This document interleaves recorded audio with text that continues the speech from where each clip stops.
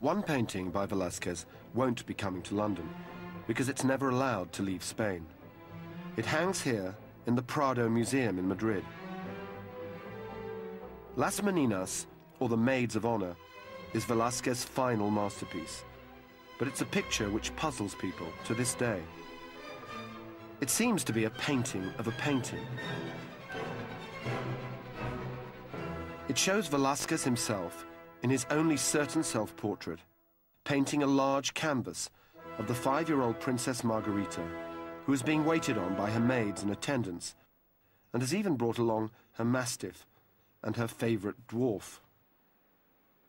But does it? Reflected in the mirror behind the princess are her parents, the king and queen. So perhaps they are the real subject of the canvas Velázquez is painting. Or is Velázquez making the audacious claim that even a lowly painter like himself is entitled to appear in the same picture as the king and queen of Spain?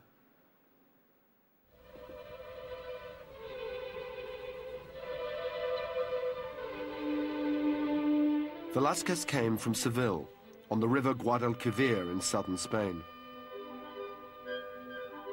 He grew up here in the Barrio Santa Cruz, the old Jewish quarter, which had a population of Moors, Gypsies and Spaniards, and had once been home to Seville's large Jewish community. In fact, Velázquez's father's family were almost certainly conversos, or Jews who converted to Christianity in order to escape persecution. Later in life, Velázquez claimed he was descended from nobility, but his father actually worked as a clerk at the cathedral, and the family lived in this small house. At the age of 10, Velázquez was apprenticed to this man, a local painter called Francisco Pacheco, who became his mentor and eventually his father-in-law. He lived here with his parents and his 6 younger siblings.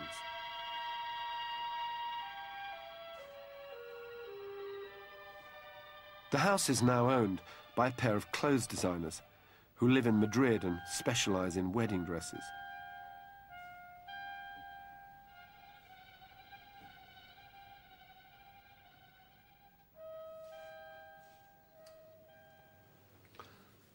Well, it's a little strange seeing all these wedding dresses around, but 400 years ago, this would have been the Velázquez's front room. I suppose what's most remarkable about it is that it's survived this long, and that the man who was born here ended up being the greatest painter Spain has ever known and one of the greatest painters the world has ever known. And there's a sort of haunted feel to this room. I dare say the frocks may give you that impression.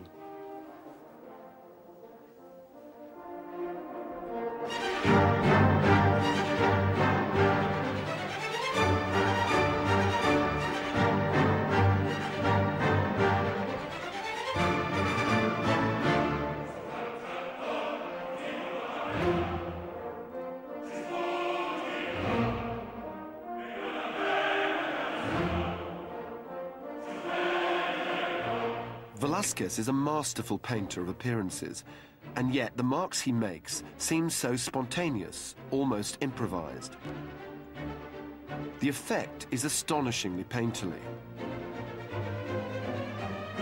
And remarkably, he seems to have made no preliminary drawings.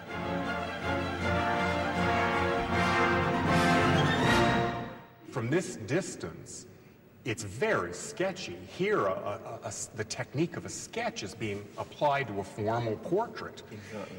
But just walk back a few paces, and all of that sketchiness coalesces into this marvelous vision of this plush fabric, beautifully embroidered in the silver thread, glinting in the light. It's stupid to say it feels like Impressionism, but you must have worked through some of that thinking that, came that much later, Well, indeed, and he somehow understood that these seemingly random strokes were going to coalesce and work from a distance. Somehow he was working this out for himself. How does he get all that filigree of lace and all that kind of texture and silky shine? And there's nothing, there's a few blobs, a squiggle. And And I don't know how he did that. I mean, I don't know whether he used long brushes. I just don't know how it's done. It's a sign writing. It's a kind of way of indicating by various shorthand methods, which you know now work at a distance. You know, originally all that drapery and cloth you had to make. Now you can indicate it by just a flick here and a flick there.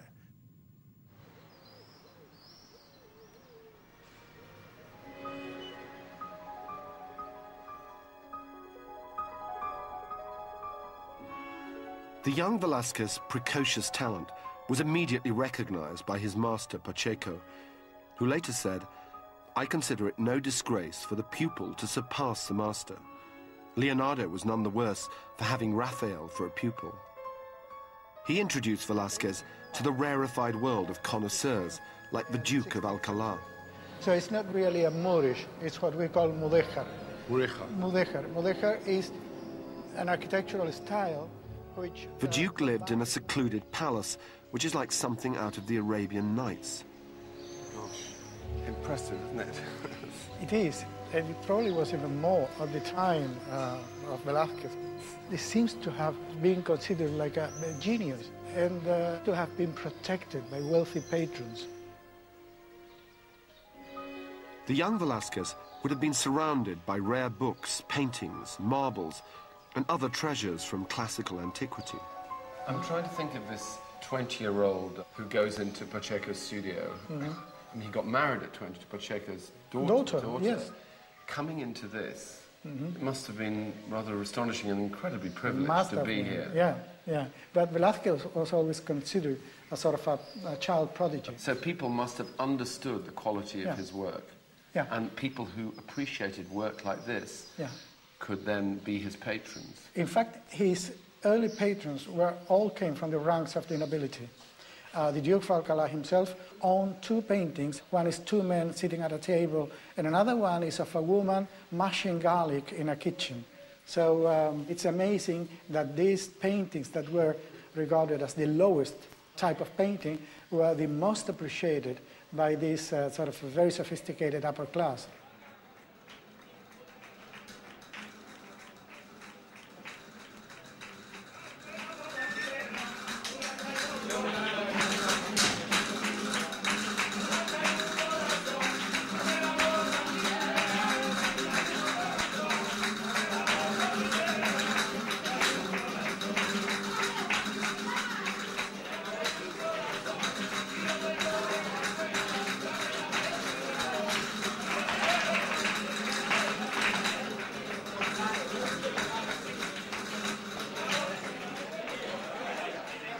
Many of Velázquez's earliest paintings are scenes from the lives of the poorest people in Seville.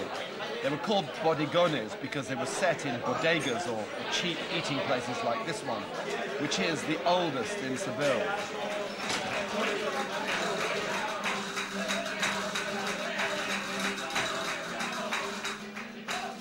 At a time when painting in Spain was restricted almost entirely to religious subjects, Velázquez turns the simplicity of everyday life into something sacred. Here are two women from his own time working on a meal. Beautiful, spare, still life, simple, humble meal of fish, eggs, garlic. And is that Christ in the background in that picture? It is. It's Christ in the house of Mary and Martha, and Christ has come to visit them. But here you have this realist coming up with this conceit where you juxtapose figures from today's world, and through a window, through a hatch in the wall, you're looking back on this biblical scene. As you say, a hatch in the wall. And what fascinates me about this is, you know, I keep thinking he's so young. There is this picture of everyday life in Seville, something which others would avoid. There is the context why it's a religious painting because they liked that sort of stuff in Seville. And there is this sort of fantastical element. You don't know if it's a mirror, if they're sitting, as you say, through a hatch. Historians have argued about this, whether it's a mirror, whether it's a hatch, or whether it's a picture on the wall. For some, it must be a picture on the wall. How can it be real? Here he's declaring, as a teenager, that he's interested in multiple levels of reality. And he's bringing them together in this way.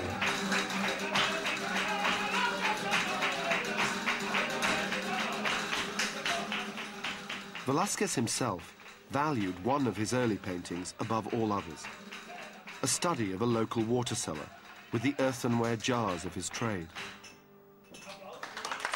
One of the many wonderful elements of this picture that I so like is the way this jar has been painted with the drops of water and the light. You can just feel the curve of the jar, the fact that it's just been used to pour some water and there's some drips coming down the side of the jar. It just seems to me brilliantly painted. On those different textures of that. And then the other jar there. And of course the transparency and the texture of that glass over there held by that boy. Exactly.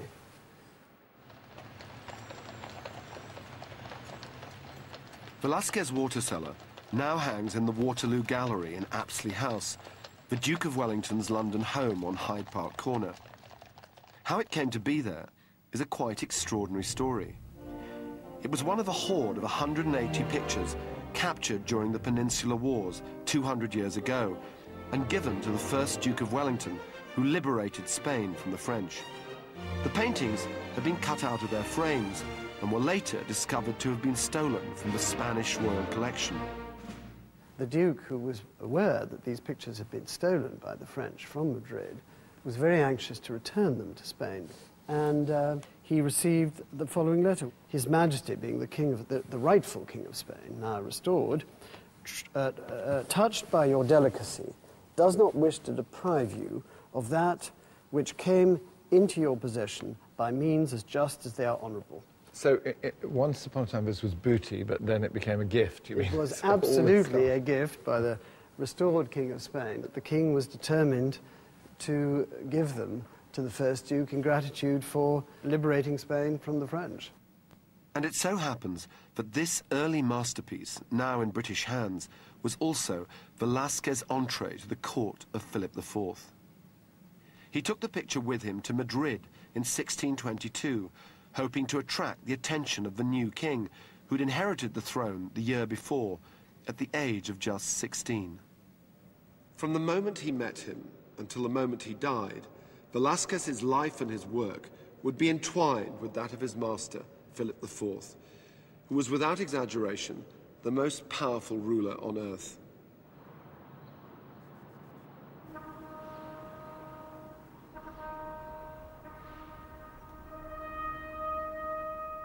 Philip IV was the heir to the great Habsburg dynasty.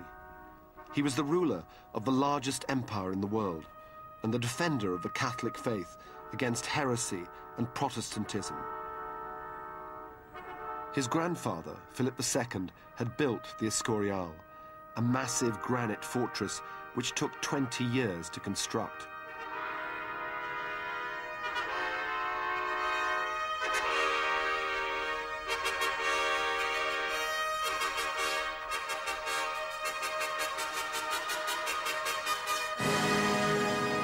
This was just the king's private chapel.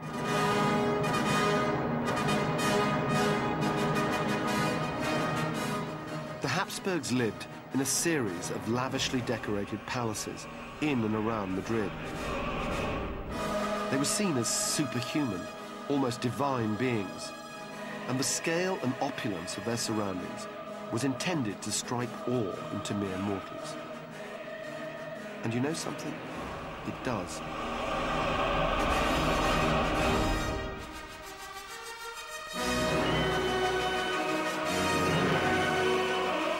The Royal Mausoleum is designed to demonstrate that the Habsburgs were as grand and as powerful in death as they were in life.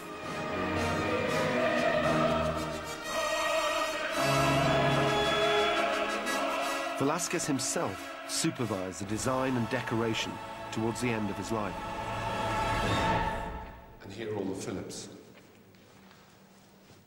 Philip II, who started to build this mausoleum.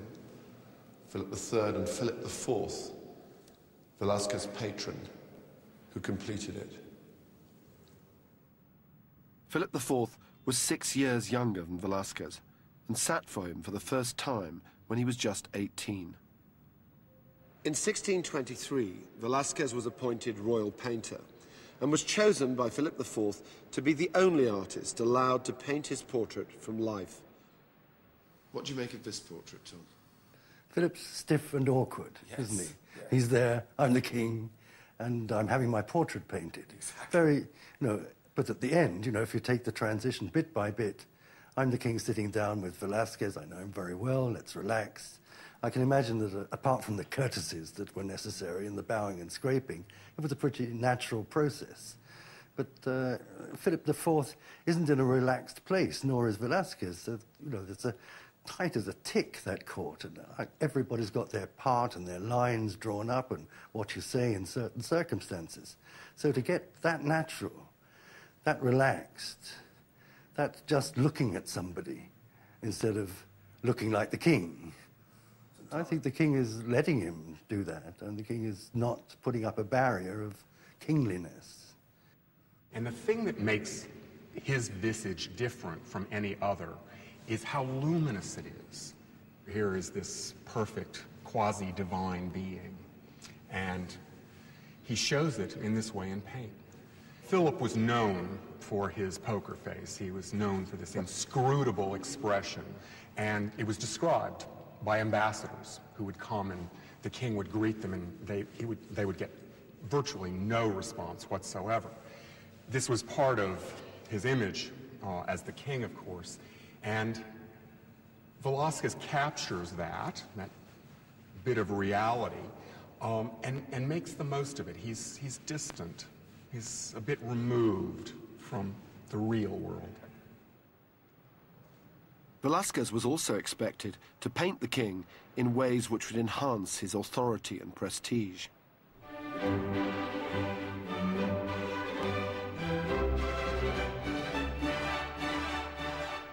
He paints Philip IV as a confident ruler whose mastery of his horse symbolizes his control of the biggest empire on earth.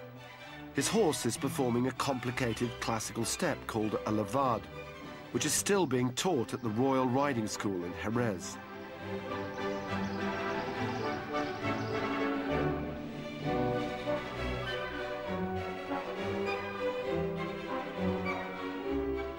Horsemanship was regarded as an essential part of the education of a prince, like Philip's son, Baltasar Carlos.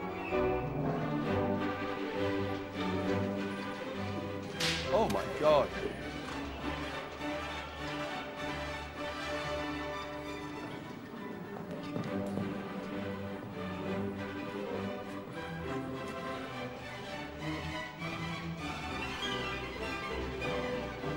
Extraordinary just to watch the skill of these riders and of these animals. Oh my God. Amazing. Velázquez portrays the heir to the throne controlling his horse with just one hand. Even at the age of 5, he seems miraculously endowed with the qualities of a future king.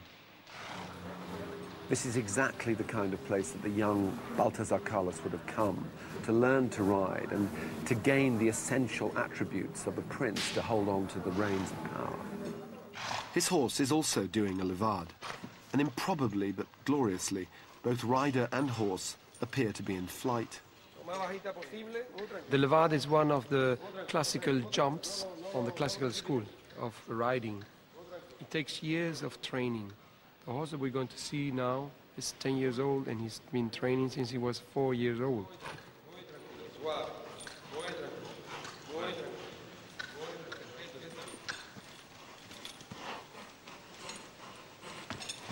No, that is incredible. First, we train the horse to do the levade on the ground. And once the horse is very well trained on riding every day, then some of them, they can do it the levade on with the rider on. And it takes a lot of years till he get the position perfect to don't disturb the horse and help the horse to be sit and to stay for some seconds in this position. So it's pretty tough to do it. Yeah, it takes a long time, yeah. The young prince occupied a uniquely privileged place in the hierarchy of the court, but lower down there was a host of minor characters. The court isn't complete without this whole cast of people.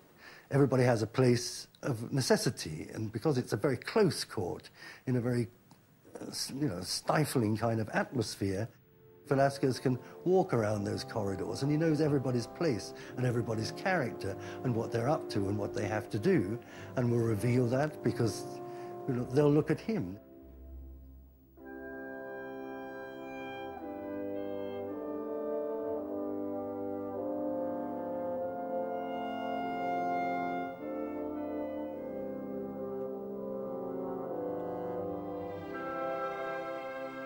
Velázquez painted an unforgettable series of portraits of some of the oddest individuals in the strange, closed world of the court.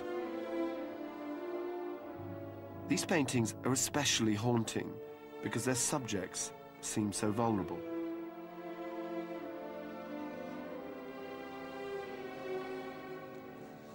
Velázquez's most intriguing portraits are of the royal dwarfs, all of whom are quite easily identifiable because they were, in their way, minor celebrities.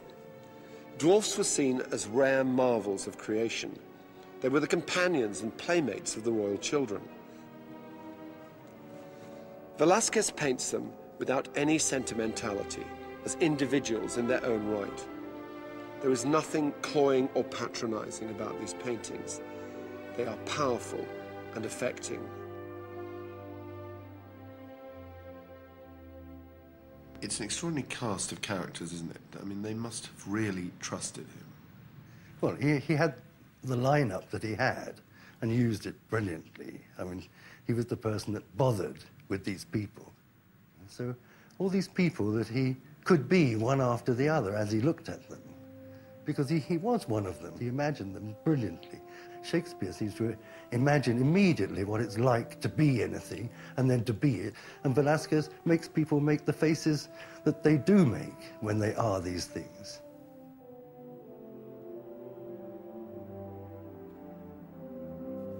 Philip IV was so fond of the pictures of the royal dwarves that he hung them alongside family portraits in his private hunting lodge in the mountains outside Madrid, where he would go to indulge his passion for hunting red deer and wild boar.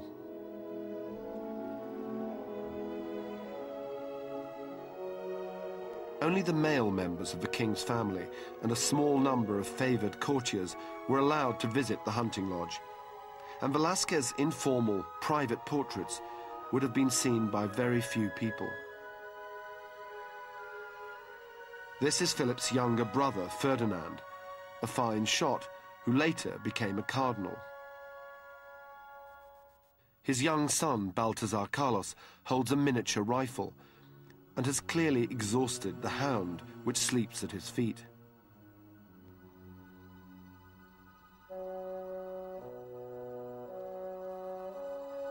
I wonder what it's like to hunt wild boar. How big is this estate? El Hoyo is probably the second estate in Spain. What are these for?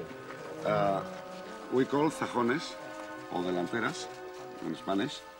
And this is made from leather, from the cow or skin of deer. Yep. And protects you against the bush and also against the tusk of the boars. The tusk of the boars? Yes. So I'm well prepared then? Yeah. Are these hunting dogs? Yes. Tracking. In the 17th century, kings no longer went to war. They relied on their generals to lead their troops into battle. So hunting became a kind of surrogate warfare in which the king could exhibit his bravery. The current king of Spain, Juan Carlos, often hunts on this estate.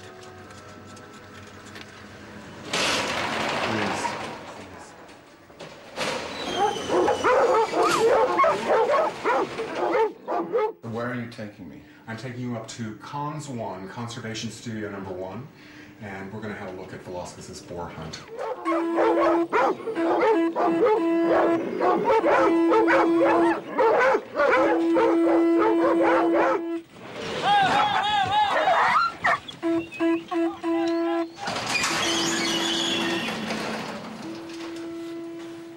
Velázquez's painting of a royal boar hunt was badly damaged and has been painstakingly restored by the Conservation Department at the National Gallery.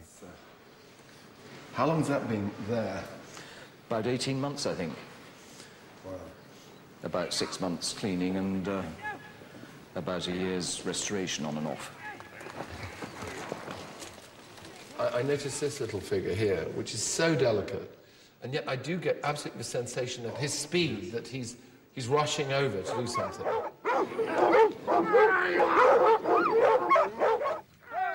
Those are the same dogs in the paintings. What are they called? Alanos. Alanos.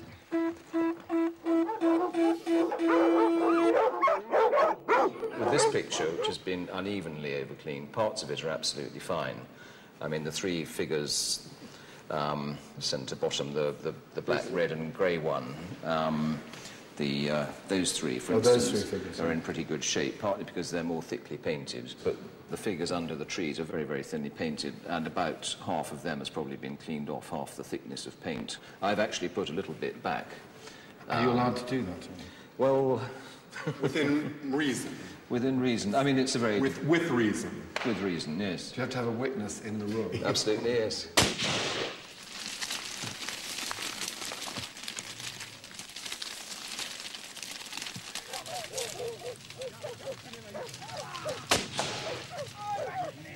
It's a wild boar coming over there.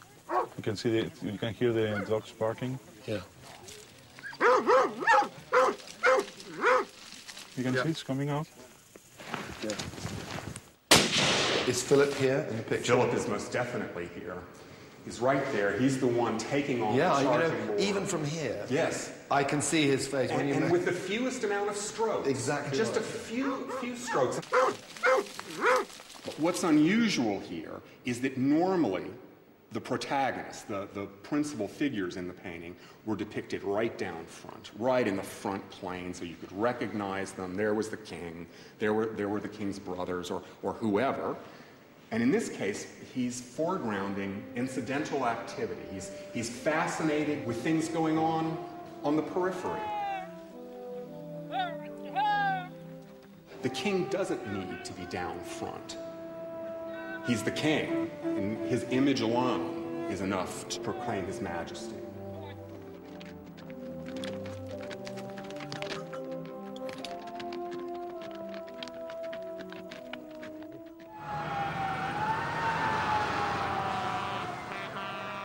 I still wonder why a 17th century Spanish court artist is so many people's candidate for the greatest painter of all time. Not living here anymore, just working. No, this is just Manet called Velázquez the painter's painter. Among his admirers today is John Currin, whose ironic contemporary take on figurative painting has made him one of the most successful artists in New York. Why is he so much a painter's painter? The technique is so extraordinary and seemingly accessible. It seems to be that, oh, he just sort of decided to paint this painting and mix the color and put it on a brown ground, and that's all there is to it. And then you try it, and of course it doesn't work. And in fact, great painters have tried it, and it doesn't work for them either. So something was happening that's incredibly mysterious. Even though there's this astonishing variety of textures and brushstrokes and everything, it doesn't seem showy. I mean, it's actually still incredibly reserved somehow. I mean, calling it a skill kind of brings it down a bit. I mean, it's skill to such a level that's inconceivable, I think, for a normal person. It's skill at the level of genius. You know, I don't know. That is his genius. It's skill that's inconceivable, I think, for any other person. What about then the emotional impact of this on you? What does it feel like when you're standing in front of those pictures? I find that the kind of emotional visual effect is strange in the extreme. There is a kind of imperious and frightening remoteness. What do you mean by that? It's a show of power that's totally astonishing. He's able to endow his subject with that kind of regal power, I think, by projecting himself, actually. Does every painter want that, in a sense, that to control and to own and to create something which is that singular, then? You'd want to make those paintings, yeah. I don't know if I'd want to be that person, such a person, I have no idea what it would be like, but I would love to have made those paintings.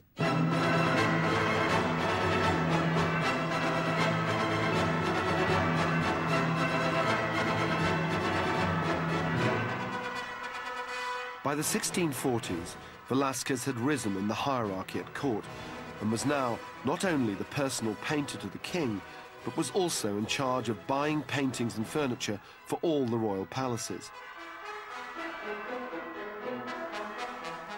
What he became was, in effect, Philip IV's curator, and together they assembled a quite remarkable collection of paintings.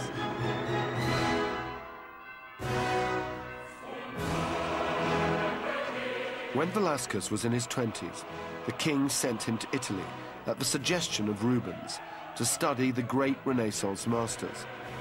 The visit transformed his own style and had a profound impact on his understanding of painting. This picture, known as Joseph's Bloody Coat, was painted on that visit in 1629. Together, he and the king acquired an extraordinary number of masterpieces, including works by Rubens, Titian and Tintoretto. They also devised a revolutionary new way of hanging pictures according to their subject and their style. These rooms in the Escorial are in many ways the first modern art galleries. In 1649, 20 years after his first visit, Philip IV sent Velázquez back to Italy to buy more paintings and other works of art. Velázquez's second trip to Italy lasted over 2 years, and most of it was spent here in Rome. He supervised the copying of classical sculptures and bought paintings to decorate the royal palaces in Spain. But much of his time was also spent cultivating powerful contacts, particularly in the church. In his 40s, Velázquez began to harbor ambitions to join the ranks of the Spanish aristocracy. Other painters, including Titian and Rubens, had been knighted by Spanish kings, but Velázquez knew that any investigation would uncover his tainted Jewish blood, and that he could only be ennobled with special dispensation, almost certainly from the Pope. In order to strengthen his hand in Rome and add to his growing reputation, he arranged to paint a portrait of the Pope himself, the recently elected Cardinal Giovanni Pamphili, who'd taken the title Innocent X. There he is, Pope Innocent X, at the age of 76. Famous not just for the power he wielded, he was also famously ugly. Too ugly, possibly to be Pope. That's what some of the cardinals thought. Velázquez has really captured this fierce personality, his intelligence, his ruthlessness, the enormous power that he wielded, power that was both spiritual and temporal. It's extraordinarily lifelike, this painting. It's almost frightening. Those reds are so dazzling. It's as if they're emanating a heat in this very small room. And yet it's that face that you're drawn to. It seems to be challenging Velázquez. But we know that he admired this picture. He placed it outside his office in the Vatican.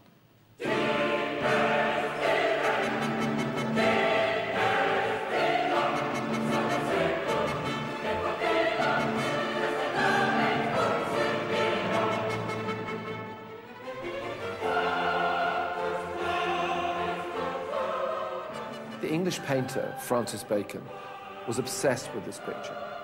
He thought it was one of the greatest portraits ever. And he painted a series of variations on it in which the Pope is screaming, as if trapped in his own kind of hell.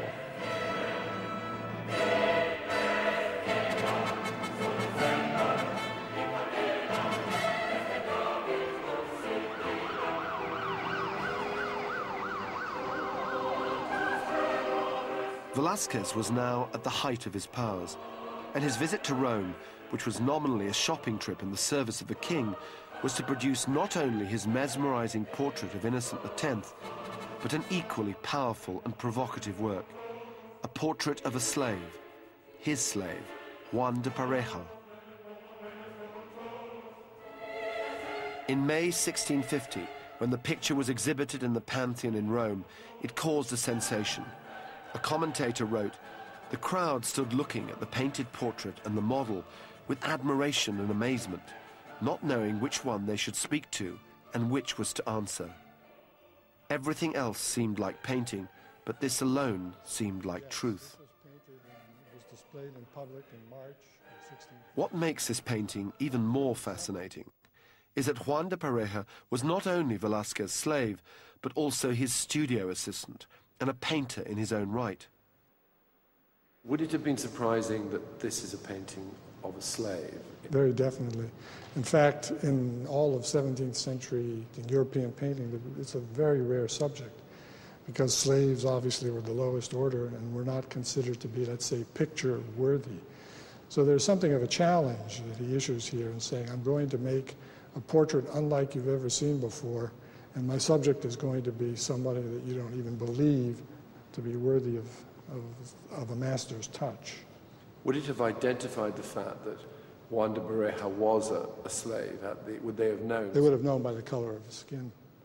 So he's called Moorish. He's obviously of Arab descent. My favorite bit of this painting, I have to tell you, is this ear, which is hardly anything at all. It's just a little deposit of kind of an orangish pigment, and you see earlobe and you read earlobe and the whole ear takes shape, and all he's done is put that little dot. But what makes the picture so unusual is that he's showing him as if he were a free man. It's a noble pose. It's a very lively, energetic pose. This arm and the hand. It's the hand. I noticed the hand. The hand seems a man of status. Yeah. You almost feel he must know he's not going to be a slave for long. No, in that posture.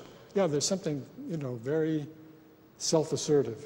Yeah. I keep seeing this parallel with Velázquez, who wants to be ennobled. He's served the king all this time. He has a self-regard that... I'd never thought of that, but I think you're right. I think that's a very good point indeed. In fact, Velázquez gave Juan de Pareja his freedom towards the end of his stay in Rome in 1650. But his own hopes of preferment still hung in the balance, despite his efforts to ingratiate himself with the Pope. But there's another thing about this painting and about this encounter with Pope Innocent X. In his left hand, he's holding a piece of paper. That piece of paper is a petition, and on it is Velázquez's signature. He uses his full name, Diego de Silva y Velázquez, and it's almost certainly a request for the Pope's support for his claim to join the nobility in Spain.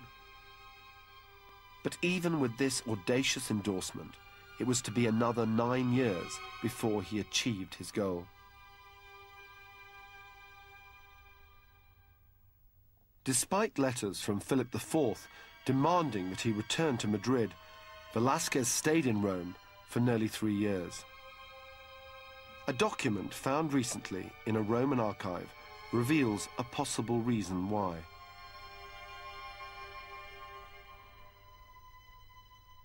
In 1650, Velázquez makes provision for a wet nurse to care for his infant son, Antonio. There is no other reference to the boy, who may not have lived beyond infancy, or to the woman who gave birth to Velázquez's illegitimate child.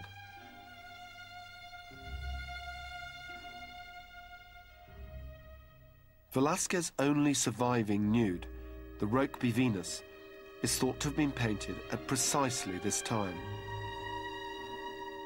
Is she perhaps a portrait of the woman who became his mistress in Rome? And might this explain why this is one of the most sensual and mysterious paintings of all time?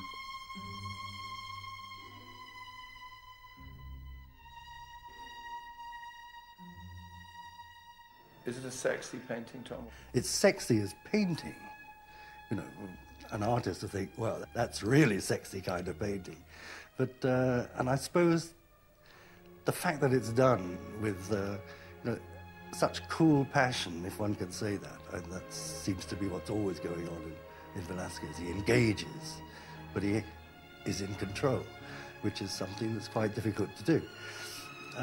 It's got that cool passion, and you can inhabit it with your own passion because it's open to that. Oh, it's a wonderful picture. He's playing his piano of color perfectly in perfect modulation. It's got everything under control. You feel an impulse to move ever closer to see how he's done that. You're the expert, Dawson. How has he done that? How is that? Those flesh colors, that is astonishing. I know people come here every day and look at this, but it is amazing. Really yes. Amazing. It's phenomenal modeling and virtually seamless on the back. And then everything around is brushwork. Up close, at least, is brushwork. And you get this little bit of fabric right across, and yet from a distance, it plays as her flesh sinking into this. He's already into this mode where when you get to the edges of normal vision, it just kind of fades out. The leg of the cherub's left. Velázquez abandoned his mistress and infant son to return to his family and his official duties in Madrid. He was increasingly a civil servant looking after the king's household. His main task as a painter was to portray the royal children. Philip IV's adored son and heir, Baltasar Carlos, died tragically and unexpectedly at the age of 17.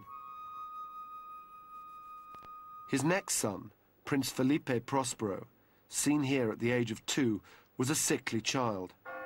He died only 2 years later at the age of 4. From now on, Velázquez's most frequent sitter would be the king's youngest daughter, the little Infanta Margarita. Unlike her siblings, she survived to become the empress of the Austrian Habsburg dynasty.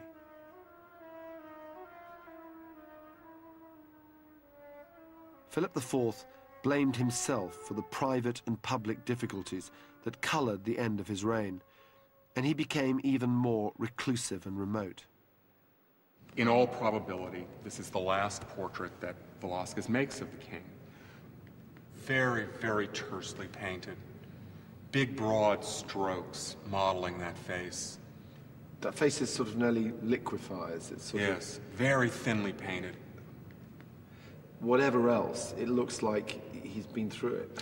Yes, he's been through it as king and also as a father and husband as well. He's lost a wife, he's lost a series of children, and he really becomes kind of morbid the older he gets.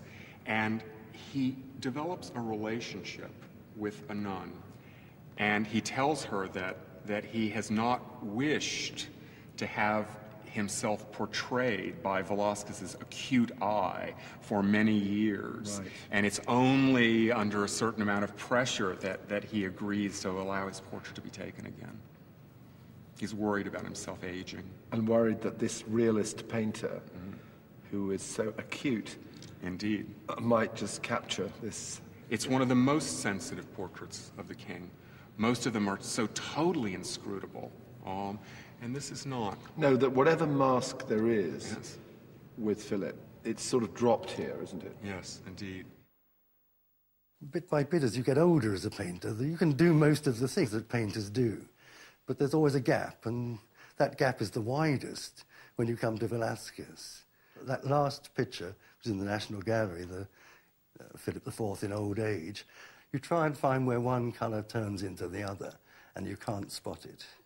And it's painted, what we call alla prima, which is painted directly while it's wet, so everything merges in one into the other. I can't pin down where it happens. That is magic, where the sorcery is performed.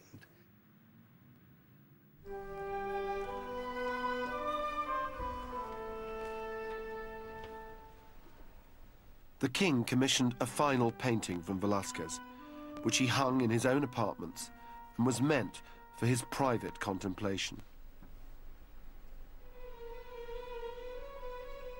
It captures an instant in the life of the palace so perfectly but it seems to transport you back to the court which Velázquez chronicled for nearly 40 years.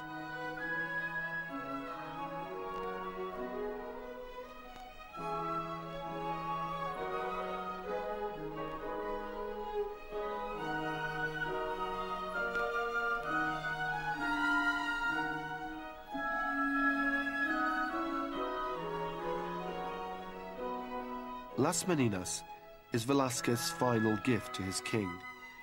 It depicts the world that they shared with an informality that seems utterly effortless. More has been written about this painting than about almost any other.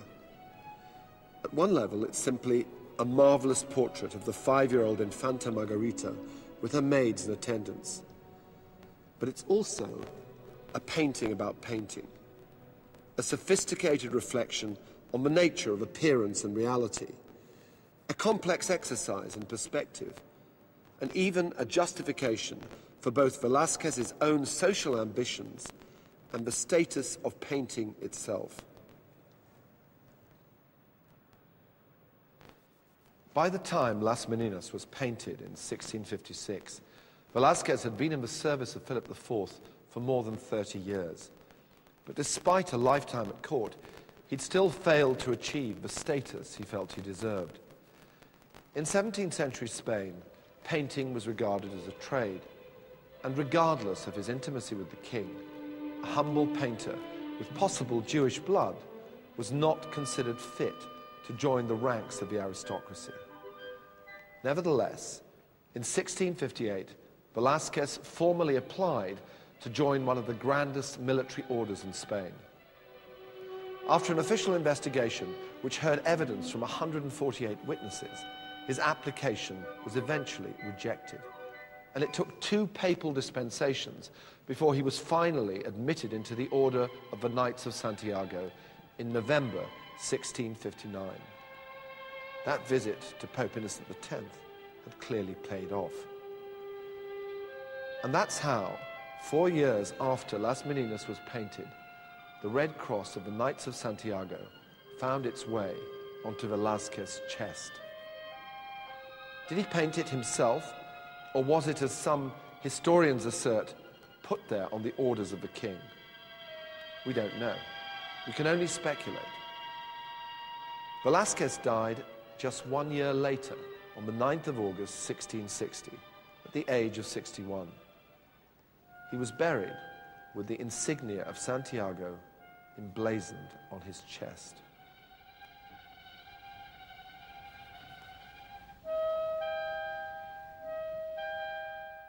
The rise and fall of a Roman sculptor, Simon Schaumer profiles Bernini in The Power of Art on Friday at 9 on BBC Two.